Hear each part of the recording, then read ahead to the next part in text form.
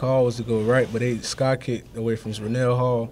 And when they kicked, I just hit the seam, and everybody wedged in so tight, so I put my foot in the ground, and I went right side. Once I got to the outside, I just tried to take it to the house. That was definitely a big spark. You know, Quincy and Speedy back there are good at that. You know, special teams are a big emphasis, and coaches emphasize that, and they made a great play. And special teams took one of the house for a touchdown. But I mean, from an offensive standpoint, you know, nobody blinked an eye.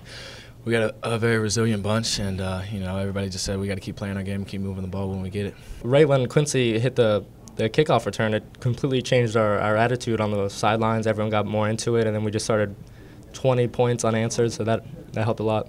It just gets us going, but I wasn't surprised. We got a lot of special players here, and they're always stepping up, making big plays, and when we need big plays made, they get done. Hey fans, come out October 13th to Bright House Network Stadium as we play host to the Southern Miss Eagles.